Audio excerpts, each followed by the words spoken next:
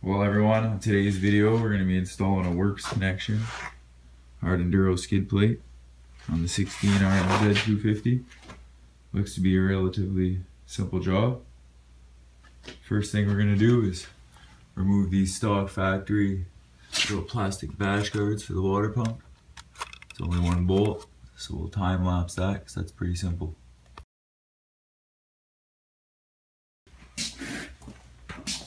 Here's the stock plastic guards we took off. As you can see, this one here has already taken a pretty nasty hit.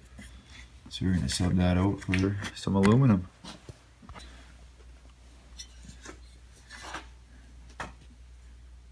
Okay, well the skid plate comes with these little rubber bushings. I've already got one installed. It's kind of tricky, you know, I'm a little gimped right now. I got an injury. So I'm going to try to install this other bracket there for you guys. It's pretty simple, you just slowly work it in.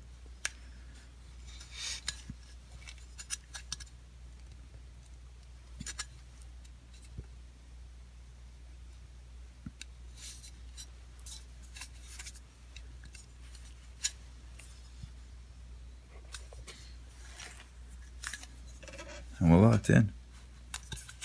Easy peasy, lemon squeezy. Out after.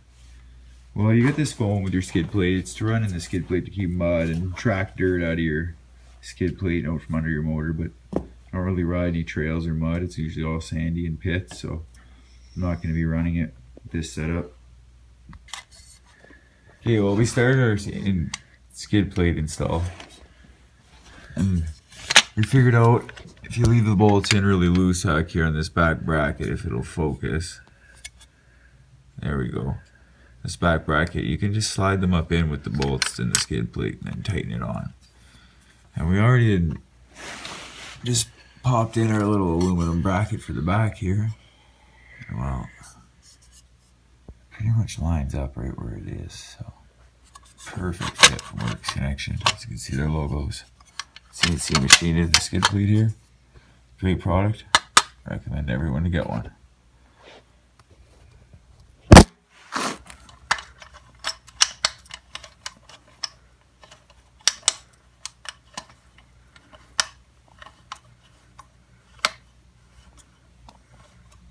Yeah.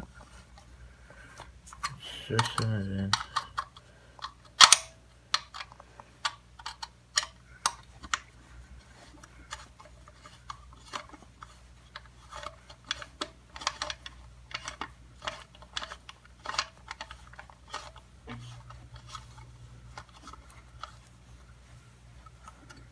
Man, it really sucks on it. I think it would be really nice having a little lift.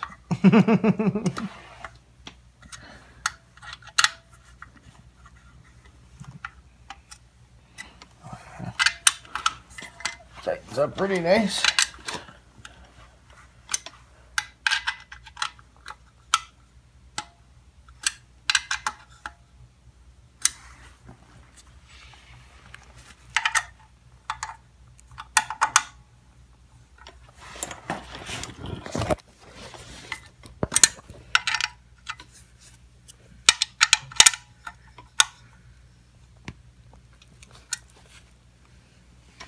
Perfect. Well done.